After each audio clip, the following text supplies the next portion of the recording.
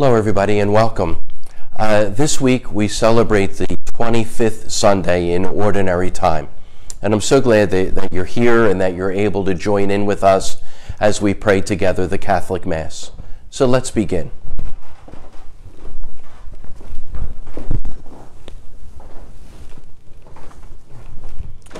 In the name of the Father, and of the Son, and of the Holy Spirit. Amen. Amen. The grace of our Lord Jesus Christ, and the love of God, and the communion of the Holy Spirit be with you all, and with your spirit.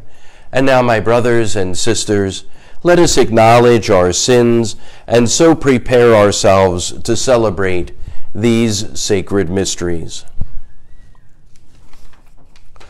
Lord Jesus, you healed the sick. Lord, have mercy. Lord, have mercy. Lord Jesus, you forgave sinners. Christ, have mercy. Christ, have mercy. Lord Jesus, you gave yourself to heal us and bring us strength.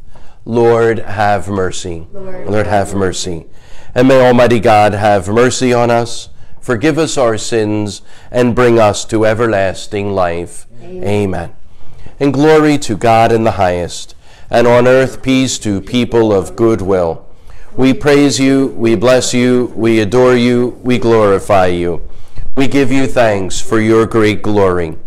Lord God, heavenly King, O God, almighty Father, Lord Jesus Christ, only begotten Son, Lord God, Lamb of God, Son of the Father, you take away the sins of the world, have mercy on us. You take away the sins of the world, receive our prayer. You are seated at the right hand of the Father, have mercy on us. For you alone are the Holy One, you alone are the Lord, you alone are the Most High, Jesus Christ, with the Holy Spirit, in the glory of God the Father. Amen. And let us pray. O God, who founded all the commands of your sacred law upon love of you and of our neighbor, grant that by keeping your precepts we may merit to attain eternal life. Through our Lord Jesus Christ, your Son, who lives and reigns with you in the unity of the Holy Spirit, God forever and ever. Amen. Amen.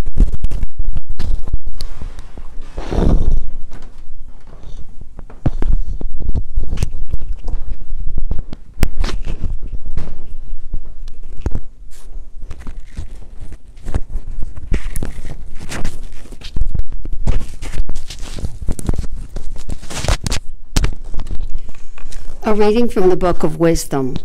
The wicked say, "Let us beset the just one, because he is obnoxious to us."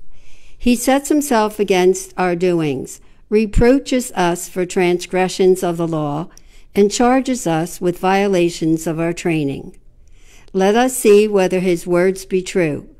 Let us find out what will happen to him. For if the just one be the Son of God, God will defend him and deliver him from the hand of his foes.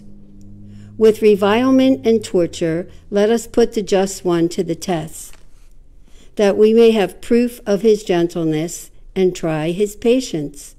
Let us condemn him to a shameful death, for according to his own words, God will take care of him. The word of the Lord. Thanks be to God. The Lord upholds my life. The Lord upholds my life. O God, by your name save me, and by your might defend my cause. O God, hear my prayer, hearken to the words of my mouth. The Lord upholds my life. For the haughty have risen up against me, the ruthless seeks my life. They set not God before their eyes. The Lord upholds my life. Behold, God is my helper. The Lord sustains my life. Freely will I offer you sacrifice.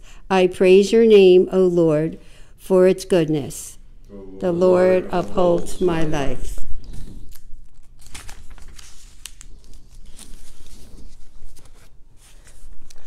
A reading from the letter of St. James. Beloved, where jealousy and selfish ambition exist, there is disorder and every foul practice.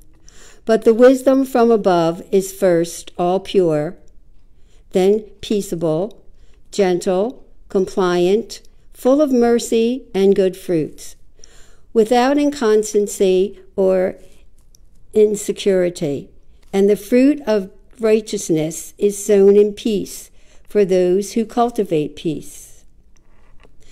Where do the wars and where do conflicts among you come from? It is not from your passions that make war within your members. You covet, but do not possess. You kill and envy, but you cannot obtain. You fight and wage war. You do not possess because you do not ask. You ask, but do not receive because you act wrongly to spend it on your passions. The word of the Lord. Thanks be to God.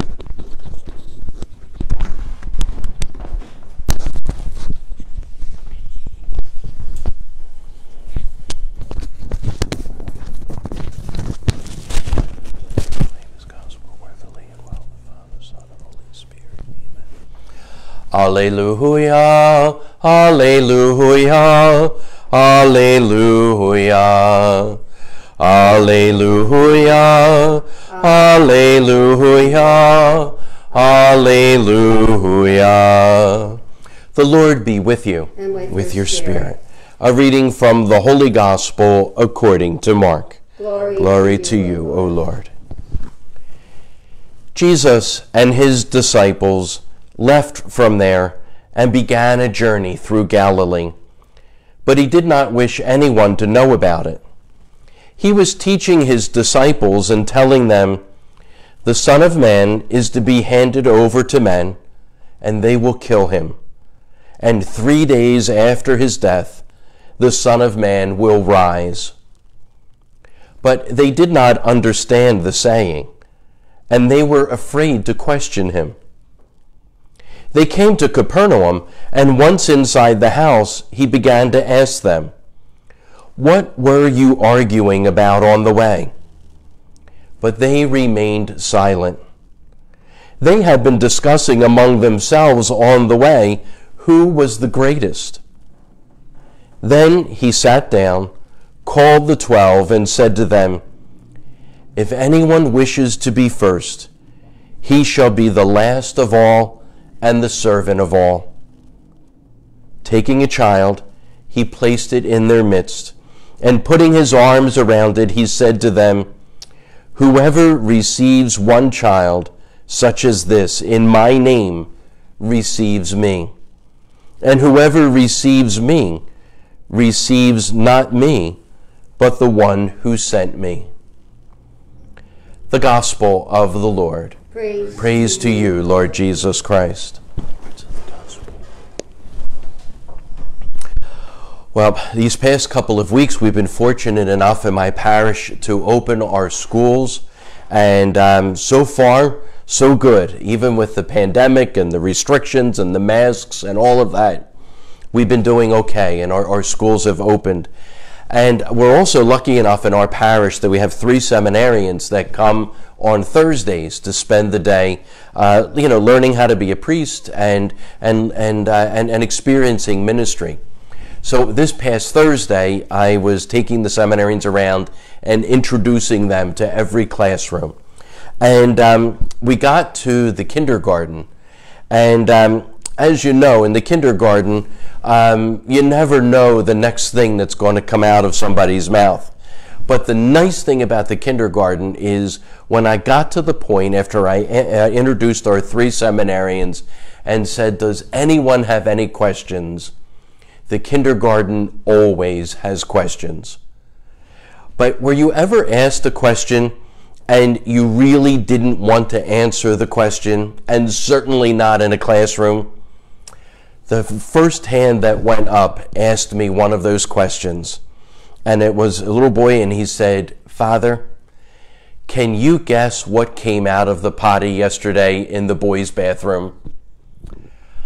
I did not want to answer that question because I did not want to guess what came out of the potty yesterday in the boys' room. But one of the things about the kindergarten, too, is they're not only not afraid to ask you any question, but whether you want to know the answer or not, they're going to tell you. So whether you want to know or not, I'm going to tell you what came out of the potty the other day in the boys' bathroom. They said it was a lizard. And I said, a lizard? Now, we do not have many lizards in the neighborhood here. And the kindergarten teacher, it was a good time for her to put her mask down, and she said, I think it was a praying mantis. So I asked the maintenance guy later on, I said, so what's up with the lizard in the boys' bathroom? Guess what? It was a lizard. It was. It's been the last couple of years. We've had these little tiny things. They look like little salamanders, he said. He doesn't know what they are, but they've been showing up. So, in fact, we did have a lizard in the boys' bathroom. But I think about this gospel, and this gospel is all about questions that we don't want to answer, answers that we don't want to hear, and also questions that we were afraid to ask. You know, Jesus does ask good questions all throughout the Gospels. And today he asked a question that none of the apostles wanted to answer. What were you talking about on the way? Now, they were arguing about which one of them was the greatest. Talk about a stupid conversation, right? I mean, the 12 of them are walking along with Jesus Christ, the Son of God. And they're having a question about who's the greatest in this group. It's Jesus. It's always going to be Jesus when the question is who's the greatest. But they had this idea, well, maybe it's me. It's not us. It's never us. And Jesus gave them an answer that they didn't really want to hear. The greatest, the one who is the greatest, is the one who can be the servant of all. And Jesus Christ is the greatest, not only because he was the Son of God, but because he fits his own definition. Jesus became the servant of all. He became the suffering servant and the one who would serve us all to such a degree that he gave his life for us on the cross. That is what it means to be the greatest. Well, the apostles might not have wanted to hear that at the time, but eventually they did get it, because each one of the apostles outside of Judas and outside of, by tradition, St. John, each one of them themselves learned how to give their lives in the service of others. Each one of them was a martyr. But it took some time. And I think it took them a long time to come to that because of what it says a little earlier in the gospel. Jesus said straight out, I am going to be handed over to death, I will be killed, and 3 days later I will rise from the dead. It said they didn't understand, and of course they wouldn't. We wouldn't have understood either at that point. But here's the problem. It said they were afraid to ask him a question. You know, sometimes when we are looking at our own lives and we look at what is being asked of us by Christ, sometimes we're afraid to ask the question too. But if we have the courage to ask Jesus the question, Lord, what is my share of the cross today? Lord, what is my opportunity today to be of service to those around me? Lord, what is the way in which I can follow you as the servant of all, even if it means that I be the suffering servant? How can I do it?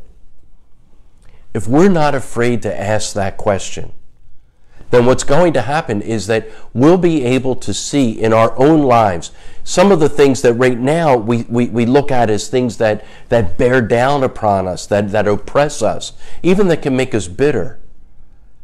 Instead of seeing them as the cross and as the means of our salvation. But if we're not afraid to ask Jesus the question, What is it for me today, Lord? Along with the answer comes his promise. The promise of his grace, the promise of his help, the promise of his presence with us. We never carry our crosses alone. We're never the servant of everyone else without being able to look and see Jesus right next to us. So I hope and I pray that if we're asked a question that we don't want to answer, if we're given an answer that we don't want to hear in life, that we ourselves won't be afraid to ask the Lord that question. How, Lord, can I best serve you? And then with courage and with confidence, follow him in service.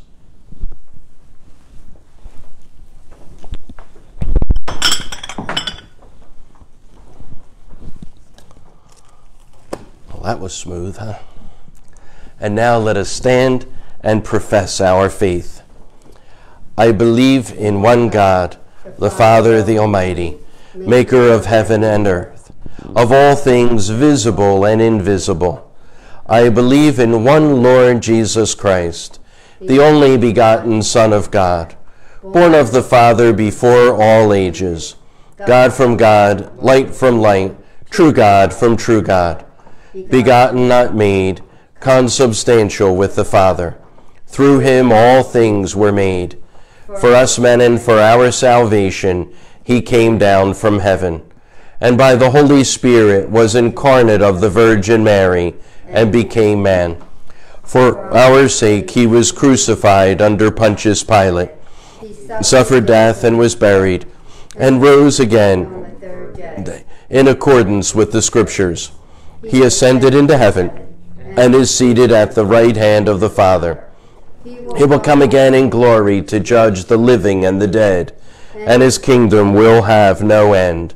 I believe in the Holy Spirit, the Lord, the giver of life, who proceeds from the Father and the Son, who with the Father and the Son is adored and glorified, who has spoken through the prophets. I believe in one holy, Catholic, and Apostolic Church. I confess one baptism for the forgiveness of sins. I look forward to the resurrection of the dead and the life of the world to come. Amen. And now, as a community of peace and compassion, let us offer our prayers to our merciful and loving Father. We pray that our church may seek in all things to become a community of reconciliation and forgiveness. We pray to the Lord. Lord, hear our prayer.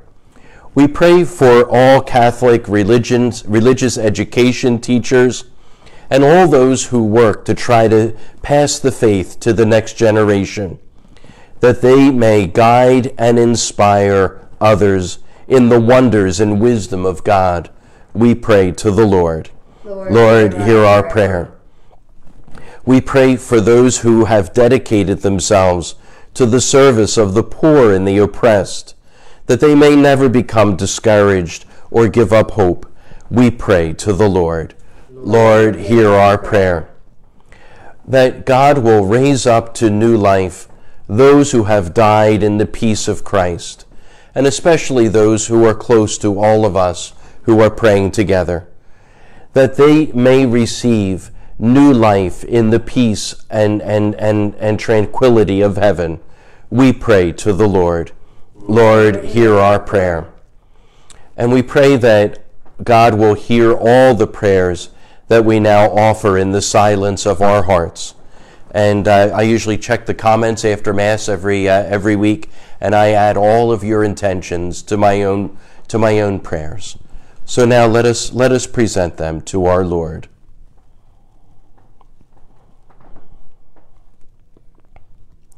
We pray to the Lord. Lord, hear our prayer. Gracious Father, hear our prayers.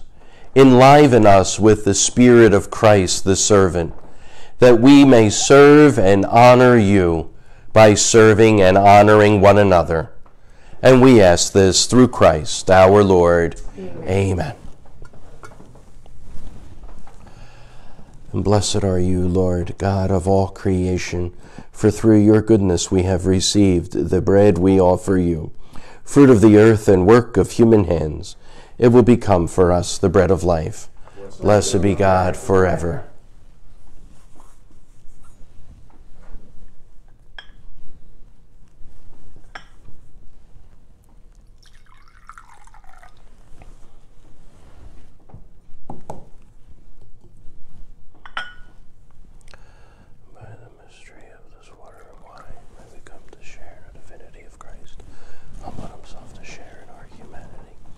And blessed are you, Lord, God of all creation, for through your goodness we have received the wine we offer you, fruit of the vine and work of human hands.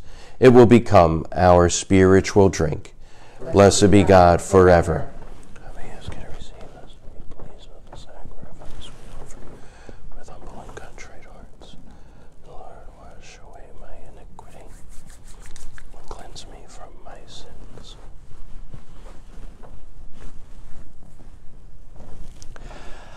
And pray, my brothers and sisters, that my sacrifice and yours may be acceptable to God, the Almighty Father. May the Lord accept the sacrifice at your hands for the praise and glory of his name, for our good and the good of all his holy church. O Lord, receive with favor, we pray, the offerings of your people, that what they profess with devotion and faith may be theirs through these heavenly mysteries, through Christ our Lord. Amen.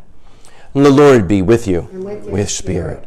Lift up your hearts. We lift them up to the Lord. Let us give thanks to the Lord our God. It is right and just.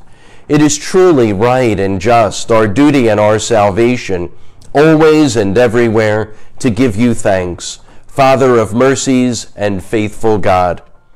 For you have given us Jesus Christ, your Son, as our Lord and Redeemer. He always showed compassion for children and the poor, for the sick and for sinners, and he became a neighbor to the oppressed and the afflicted. By word and deed he announced to the world that you are our Father, and that you care for all your sons and daughters. And so with all the angels and saints, we exalt and bless your name, and sing the hymn of your glory, as without end we acclaim. Holy, holy, holy, Lord God of hosts, heaven and earth are full of your glory. Hosanna in the highest. Blessed is he who comes in the name of the Lord. Hosanna in the highest. You are indeed holy, O Lord, the fount of all holiness. Make holy, therefore, these gifts, we pray, by sending down your Spirit upon them like the dewfall, so that they may become for us the body and blood of our Lord Jesus Christ. At the time he was betrayed and entered willingly into his passion, he took bread, and giving thanks, broke it, and gave it to his disciples, saying, Take this, all of you, and eat of it, for this is my body, which will be given up for you.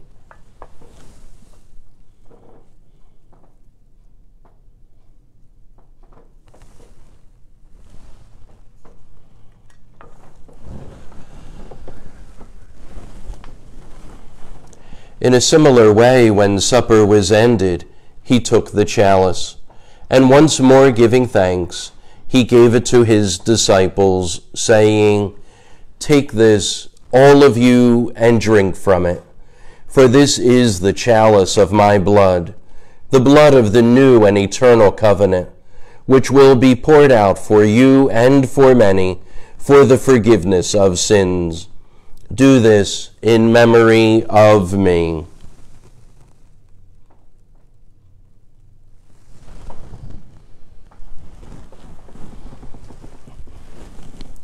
The mystery of faith. When we eat this bread and drink this cup, we proclaim your death, O Lord, until you come again. Therefore, as we celebrate the memorial of his death and resurrection, we offer you, Lord, the bread of life and the chalice of salvation, giving thanks that you have held us worthy to be in your presence and minister to you. Humbly we pray that, partaking of the body and blood of Christ, we may be gathered into one by the Holy Spirit. Remember, Lord, your church spread throughout the world, and bring her to the fullness of charity, together with Francis, our Pope, and Nelson, our Bishop, and all the clergy. Remember also our brothers and sisters who have fallen asleep in the hope of the resurrection, and all who have died in your mercy. Welcome them into the light of your face. Have mercy on us all, we pray, that with the Blessed Virgin Mary, Mother of God, with blessed Joseph, her spouse, with the blessed apostles and all the saints who have pleased you throughout the ages, we may merit to be co-heirs to eternal life, and may praise and glorify you through your Son, Jesus Christ. Through him, and with him, and in him, O God, Almighty Father, in the unity of the Holy Spirit, all glory and honor is yours forever and ever. Amen. And now, at the Savior's command and formed by divine teaching, we dare to say, Our Father, who art in heaven, hallowed be thy name. Thy kingdom come, thy will be done, on earth as it is in heaven. Give us this day our daily bread, and forgive us our trespasses, as we forgive those who trespass against us. And lead us not into temptation, but deliver us from evil. Deliver us, Lord, we pray, from every evil, and graciously grant peace in our days, that by the help of your mercy we may be always free from sin and safe from all distress, as we await the blessed hope and the coming of our Savior, Jesus Christ. For the kingdom, the power, and the glory are yours, now and forever. Lord Jesus Christ, who said to your apostles, Peace I leave you, my peace I give you, look not on our sins, but on the faith of your church, and graciously grant her peace and unity in accordance with your will, who live and reign forever and ever. Amen. The peace of the Lord be with you always, and with your spirit. And now let us offer each other the sign of peace. Peace, peace, peace, peace, peace.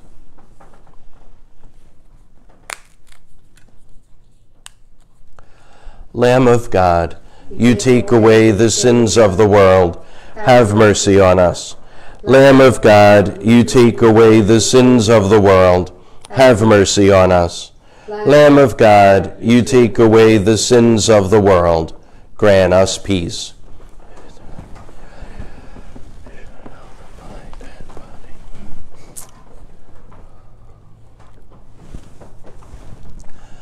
And behold the Lamb of God. Behold him who takes away the sins of the world. Blessed are those called to the supper of the Lamb. Lord, I am not worthy that you should enter under my roof, but only say the word, and my soul shall be healed. Well, this is the time during Mass when Catholics are able to receive Jesus sacramentally in the Eucharist, body, blood, soul, and divinity. And this is always the hardest time for those who aren't able to come to Mass, to come to church and to receive communion. But what the Church tells us that we can do is, because it's of no fault of our own that we're unable to be at church, that if we can pray now and unite our desire for Jesus, the desire that we have for him to be part of our lives and to come to us in our hearts and in our souls, if we pray now with that desire, we believe that our desire, our hope, is united to the desire of Jesus himself, who wants nothing more than to be part of our lives. And we believe that in a special way, because God is not bound by any limitations at all, that Jesus himself does become present to us in what we call spiritual communion. So let's make that prayer of spiritual communion now. The body of Christ, keep me safe for eternal life.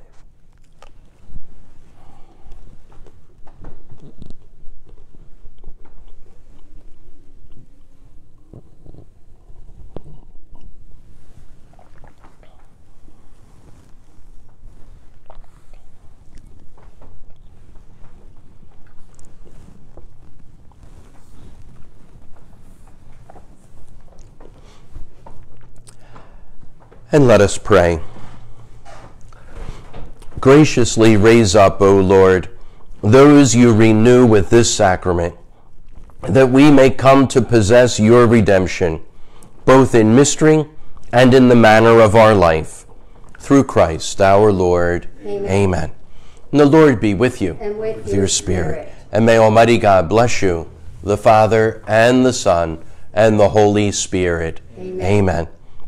Go forth, the Mass is ended. Thanks be to God. Thank you so much for joining with us and praying with us this week, and we'll see you again next week.